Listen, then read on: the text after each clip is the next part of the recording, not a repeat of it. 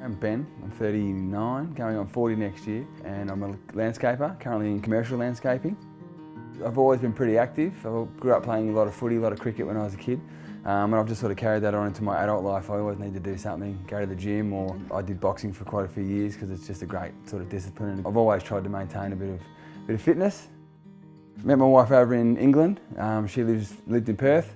So we moved out here. Got an 8-year-old girl and a 6-year-old boy, nearly 9, so they keep us very busy.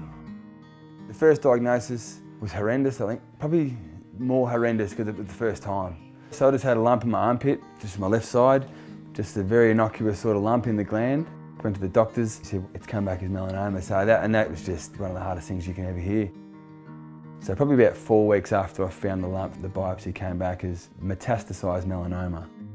Fortunately for me, it was just localised. I had an operation within about 24 hours of the PET scan.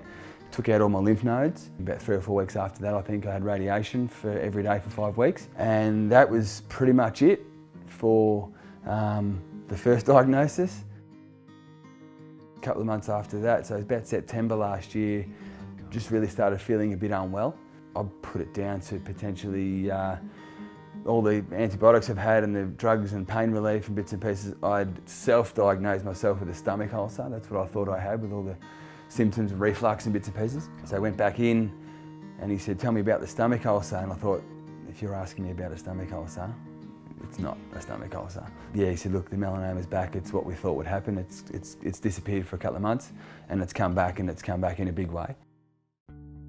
He said, what I will say though is we've got some really good drugs at the moment. There's a lot we don't know about them at this point, but we do know that they're getting some really good sort of results, and absolutely, I'll take whatever you can't operate, and the prognosis is probably not going to be here anymore. I'm gladly get on board.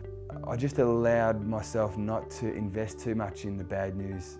As soon as he said there's something that we've got that we're getting great results from, I thought, bang, that's it. That's what I'm just focused on that. Went hard on trying to look after myself and tried to keep as fit as I could and give myself the best chance of getting through this.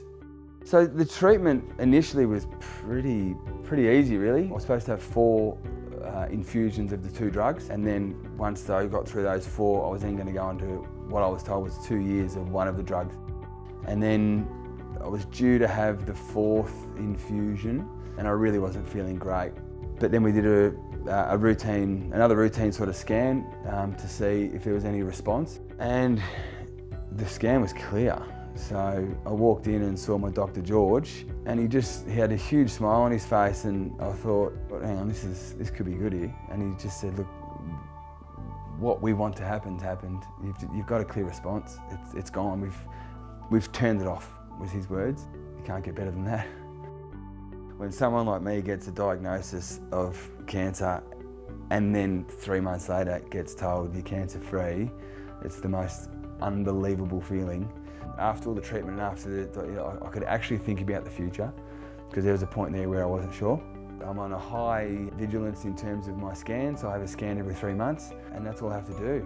Pretty much life back to normal. And it was just that feeling of, right, I can plan a holiday. I quit working for myself, work for someone else. I go to the gym. I go for a swim, or take the kids, go play basketball or footy or cricket, and just really focus on what's actually important.